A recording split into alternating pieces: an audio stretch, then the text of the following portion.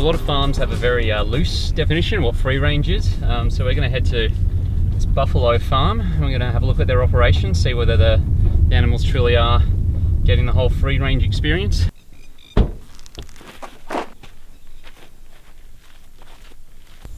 you just tell us why would you farm buffalo instead of just regular dairy cows or beef? Basically, of course, buffalo are a lot more adapted to this wetlands environment. They can handle the wet season, they can handle the water. They're better suited to the pasture we've got out here, and they're just a better animal for this top floodplain environment.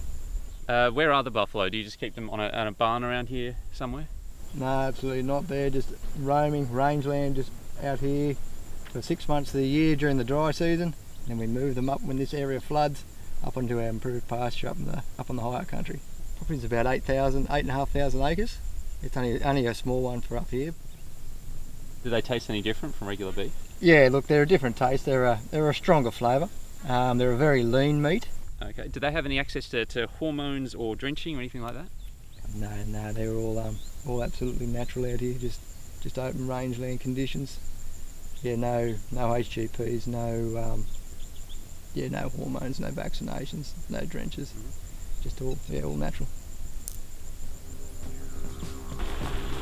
So is it right if we head out and we try to find some? Buffalo, buffalo, where art thou, buffalo? That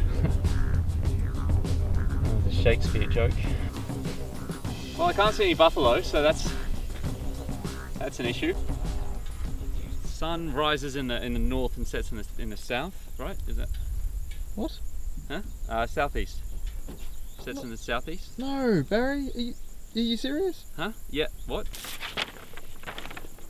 Do you need help with that? Or? No, I'm fine. Let's go. I'm driving.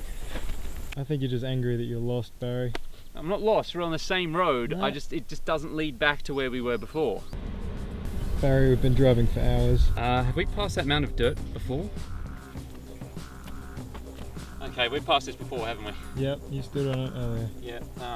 Oh, there's a lot of ants. That's what was biting me in the car. It was I'm standing on an anthill.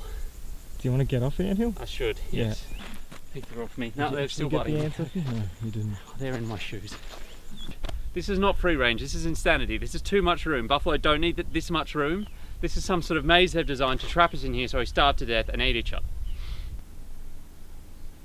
Yeah, I'm getting up and I'm pretty sure this is how we die. Yeah.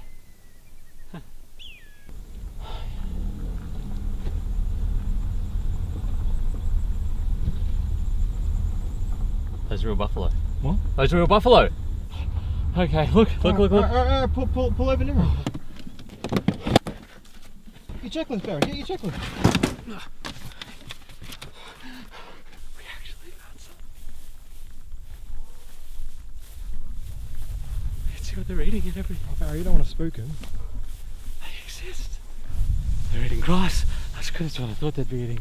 And they're alive. And I'm going to be alive, which is good.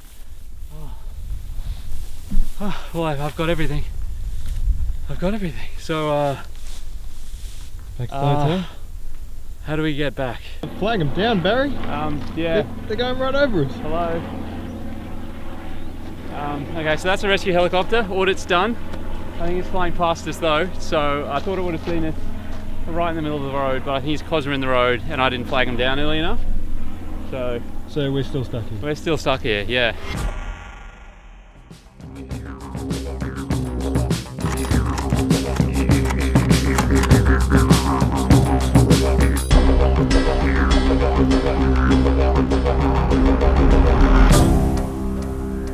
I'm not dehydrated. I'm just excited because there's kangaroos and they're nice. All right.